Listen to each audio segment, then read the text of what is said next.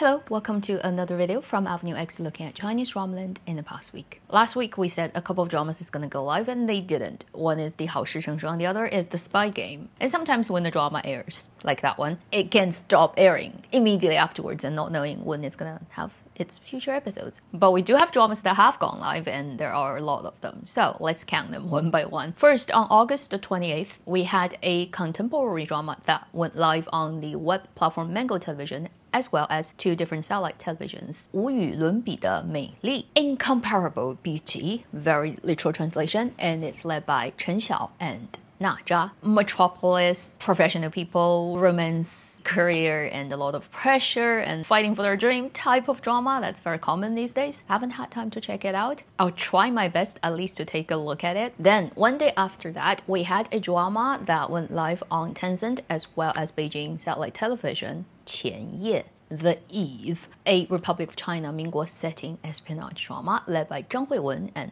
Oh Hao. It's also on my list of dramas I need to check, yet still haven't had time to look at. One day after that, on the 30th, we had another drama going live. Another duck in a row. It's a Youku drama, and it's led by Sheng Yilun and Zhang Tianai. If you still remember the golden days of that drama when it was super popular. And this drama is called 最灿烂的我们, the brightest of us. And this drama was actually shot right after the success of Go-Go Princess. Clearly back then they were trying to milk the popularity of that successful drama, but for all kinds of reasons this drama got delayed and delayed and delayed. 5 solid years. It used to be longer, but now it gets cut down to 43 episodes, and it's a story focused on paper publishing, fashion magazine in the age of digitization. I will also try my best to get to it, at least take a look at it and see if it's worth watching. Then the next duckling in a row is a drama that went live one day after, on the 31st. Another 分账剧 on iQIYI, the platform, meaning iQIYI doesn't do any customer service. 少女闯江湖. English title, Egg and Stone. By combining the Chinese and the English title, you can guess this is a comedy wuxia drama, 24 episodes. On day 1, they aired 12 episodes. Day 2, day 3, 6. So 3 days, finishing airing all 24 episodes. It is led by Xu Lu,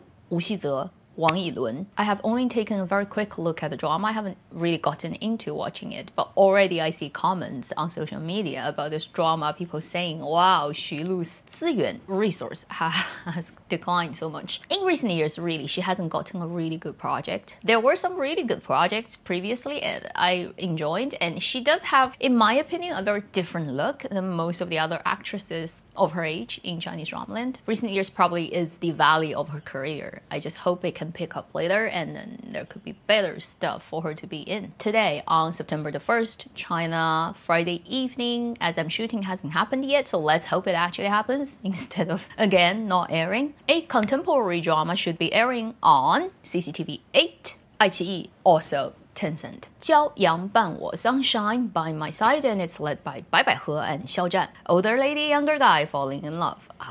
And she's a director, and I think he works under her. Judging by the trailer, looks okay. A pretty standard contemporary Metropolis setting romantic story that is popular these days. It's another drama on the list. Depending on if I can physically get to watch it, I wish I have 72 hours a day now. So these are the dramas having gone live or will go live from 28th.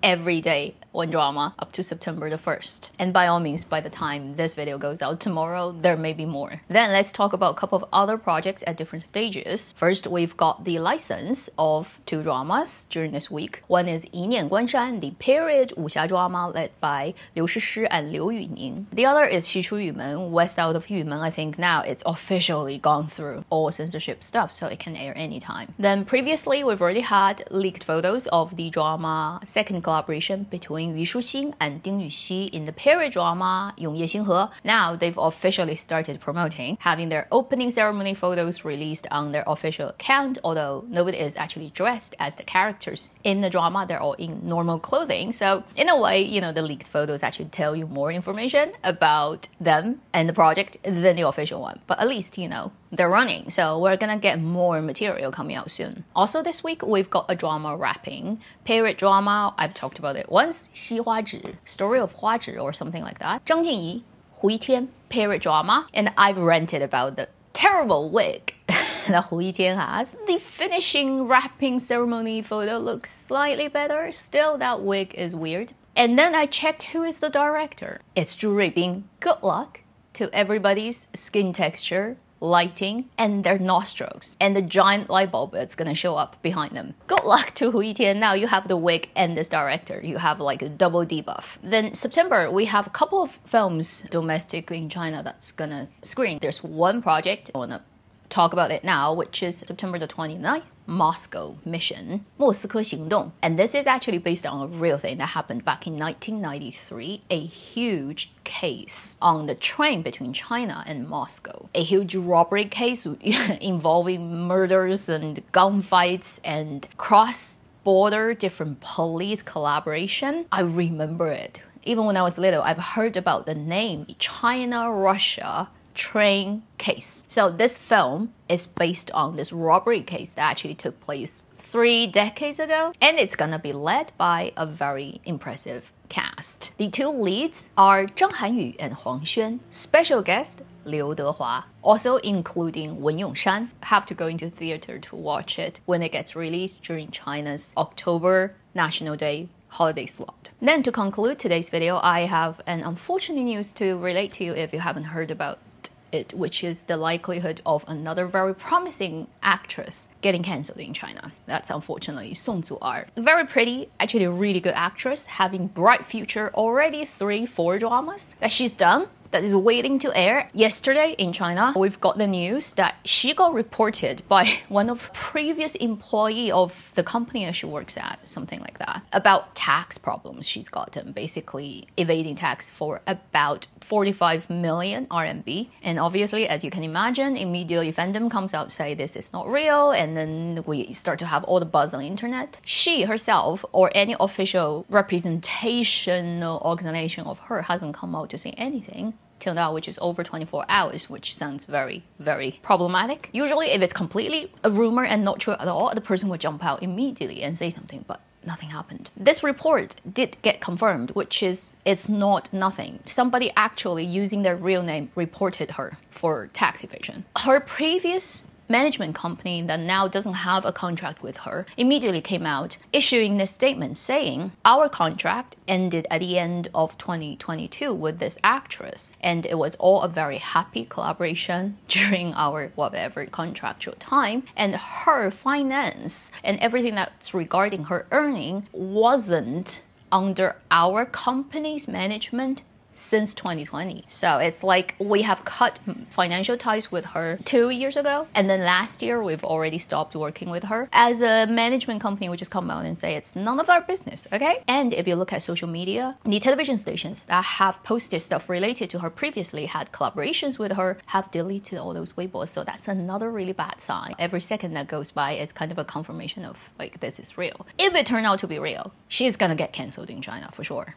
This is the red tape thing. Drug, tax, criminal charges, like these things are just like if you it ends your career as a public figure in China. So if it turns out to be true, well, shit for all the dramas. And I really want to watch 折腰 with Liu Yuning. I'm also curious with that project that she's done, already finished filming, with Zhang Xingcheng leading the 正午阳光 drama, 艰难的制造. She also has a drama with Ren Jialun that has already put out multiple trailers and is likely to go live anytime. iQIYI, had they put that drama out in August, instead of 七时吉祥, at least one drama that escaped this. Now, it may never come out. And she also has a drama with Ho Minghao. Personally, I really hope this is not true, because I want to watch her dramas. I like her. Like, her acting is good. She's very pretty. And I'm curious to see tall, supersized Liu Yuning and tiny Zuer paired up, like how good it's going to look. If they want to air, they would have to reshoot all her shots or face swap her. How many years has it been since the first person fall because of tax problem in China? And why don't these stars learn? Is it get it sorted out? If you don't have proper, like, I don't know, content, get one. Yes, you're gonna pay a lot of tax, like close to half of your earning, like 45% on, like, if it's the highest amount as a personal income. But like,